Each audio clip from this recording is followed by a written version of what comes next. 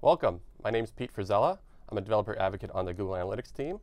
And thanks for coming, Nick. So today we're going to talk a little bit about the Google Analytics Metadata API, how to use the Metadata API, what does it mean for you in terms of development and maybe some products that you might be working on.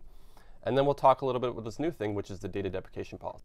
The metrics represent the numbers, the numerical values, and the dimensions represent the strings or text that break down the metrics on various criteria. For example, the source and medium. So the big question is, for developers, is what are the dimensions and metrics that are available that you can use in the reporting APIs to query for your data? Now take, for example, what we have a tool here is a Query Explorer, what we build. In the Query Explorer, we allow users to build different queries to query our API and get that reporting data that we showed earlier. In the Query Explorer, we have a section for people to select dimensions, for them to select metrics. When they select them, we show groups, all the different dimensions and metrics. We even show descriptions. Now, we built this tool because we know the product, and we work on the product team. But for developers building interfaces like this in their own product, it can be very difficult to stay on top of all this data. And so what we did is we packaged all this data, and we released it in what we call the Metadata API. With the Metadata API, you have access to all this data programmatically. Great. So let's just take a look at what this looks like, and this is actual response back from the Metadata API, right? So we have a new endpoint under metadata, and then when you provide a report type, and then the resource is called column. So when you actually visit that URL, let's go back up, you'll see the actual response. This is coming directly from the server, right? So we have all this. So this is a live. This is live. This just came directly wow, request, right? That was really fast. Yeah. So it comes back, and we get all this great information that you just described, right? It's the stuff that you need to kind of build these core reporting API or other Google reporting APIs is the ID. This is kind of the important part of this, and it represents the entire dimension or metric. And that's the name you actually use when you query for the reporting data, right? So in this example, we have average time on site. That's the ID, and that's the kind of information you get back. The other thing is that we've provided all these list of attributes that make sense to have when you're trying to build a UI, the stuff that you're going to need to know, right? And we can kind of group these into different areas. And the first area that we want to talk about is the type attributes. And there's two of them here. And they provide two pieces of information that are obviously essential. One is is this a dimension or metric, which is the type attribute that identifies that. And then we have the data type. And this lets you know, for this particular dimension or metric, what is the data value that you're getting that's being returned? Is it time? Is it maybe a percent? Is it a float, integer? So this is things good like for that. Formatting. Exactly. So you can understand what the format of that value is, right? Because when you look at JSON response, these are all basically strings that you're getting back, right? And this tells you the actual data type for that. The next thing is that we provide is kind of these, we can just think of as like description or UI attributes, right? So you'll notice that we have these groupings available for you. And this is stuff that we provide, that the Google Analytics team has kind of grouped these different dimensions and metrics into kind of similar groupings that'll be helpful when you're building a UI, for example. So this is, you can use it or not use it, but it's helpful for that in the situation, right? So every dimension or metric is going to have this group attribute, and just to help you with that. And then we also have things like the UI name and the app UI name. So depending on whether you have set up a web property or an app property, app profile, there is certain dimensions and metrics that have different names depending on if it's app or web, right? And if there is a particular name for an app UI, then we'll provide this extra attribute as part of the response for that particular dimension or metric. So you want to check that when you're using the metadata API. You want to check the response to see if that exists for that particular dimension or metric, and use that depending on whether you're building an app or web interfaces. Then we provide a description, which just gives you a little description of what the actual dimension or metric is. And then we provide this additional calculation attribute. Again, this provides more information around if it is a calculated metric, which there is a few that are calculated metrics. This will show you the actual dimensions, metrics, or other metrics that we use to actually come up with that calculation. So these are all very helpful, building out your UIs just as you described. The other thing is that we have, there is particular dimensions and metrics that have these repeated values. So if you have like a numeric index, so something, for example, we have custom dimensions and metrics, you'll notice they have these double X's as part of the ID. And what that means is that there's a particular range for that dimension or metric. So we provide these attributes that give you the boundary or the range that is valid for this particular dimension or metric. And this helps you understand either for validation purposes or if you want to build out a list of dimensions and metrics that are valid for a particular repeated value. This will provide the values that you need to know for that. And then finally, we have the some attributes that you can think of as helping in terms of validation. So we have an allowed in segments attribute, and this just helps you identify whether a particular dimension or metric can be used in a reporting query as a segment.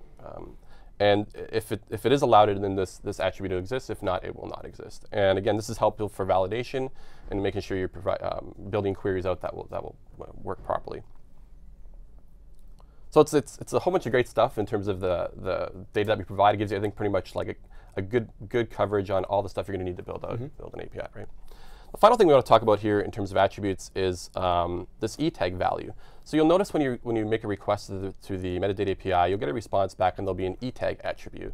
And what this is a unique identifier that you can use to determine whether the response has changed since the last time that you requested it.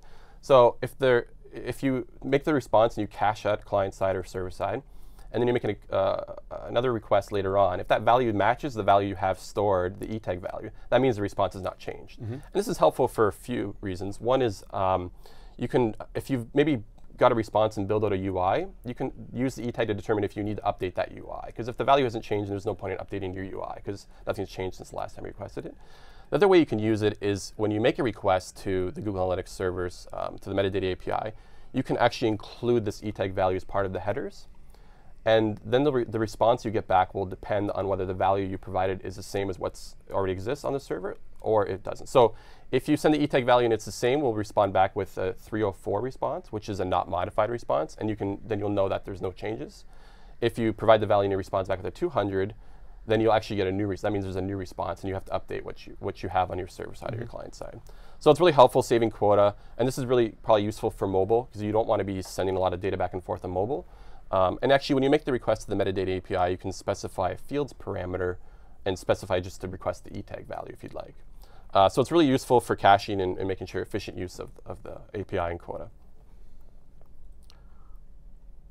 So let's talk a little bit about the data deprecation policy. This is new, right? We've introduced so one of the things that we're introducing with the metadata API is a new data deprecation policy. And this covers how we add and change data within Google Analytics reporting APIs. So when we add new data, we'll announce it through the changelog, and then the data will automatically appear through the metadata API. So if you're actually building any products using this API, they'll automatically be updated, which is fantastic. The second thing is when we decide to remove data. In the past, it was we would announce it, but there was nothing formal. So today we're formalizing it with this API. When we announce a deprecation of data, what we'll do is we'll actually message the changelogs, and then it'll be available for a minimum of 6 months, after which we'll remove it. And what we're doing is to message user interfaces to keep them updated, where it's actually a new status parameter that we'll set to deprecated. By default, it's public. And so once it's deprecated, you can actually update your interfaces to start changing them. And then finally, in the cases where we want to replace, sometimes we'll rename a different dimension and metric. This will also go through deprecation, where we'll announce the change on a changelog. The data will be available the old name will be available for a minimum of 6 months. But we'll also introduce a brand new parameter that's called the replace by parameter. And that actually returns an ID that points to a different entity that's the replacement, a different dimension or metric that's the replacement for the one that's being deprecated. So what's great about it is now with the metadata API, for products that have integrated with it, they completely can be compliant with all our deprecation policies without having to push new releases to production. So let's take a look at some of these attributes. Yeah, see how actually how it manifests in the actual response. So you'll see that there's a few different attributes here, like Nick mentioned, which was the status. So when this gets deprecated, this will change from public to deprecated. And you should always be checking for this value to make sure that the dimensions and metrics you're using are still valid and can be used in a query. And if it does change to deprecated, then you want to be checking to see if it's been replaced maybe by a different ID. And if that's the case, then we'll also include this replaced by attribute, which then points to the ID of the obviously dimension or metric that's replacing this particular one. Right? Yeah, and I think the good thing about this is that if many people will build saved reports within their products and interfaces. So if you do see something that's deprecated, you will want to make sure you go back and update or warn your users that either the queries will stop working in the future, or just go ahead and update them with the replace by, so that way they don't see any disruption of service. Yeah, yeah. And if you don't do this, ultimately at some point it'll be removed, and you'll get a bad request response back. Yeah, and it'll be a bad user experience as well. Yeah, exactly. Okay, great. So we covered a lot, but it's a very simple but powerful API, I think. So this is, it's really easy to use. And is really powerful in terms of what you can do in the UI and things like that.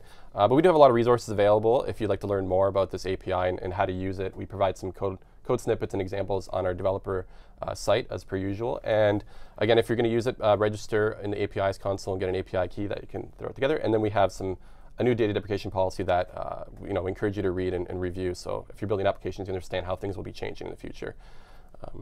But that's it for today. We wanted to keep it short and simple, and we want to thank you for joining us again, and we hope to see you next time. Thank you very much. Yep.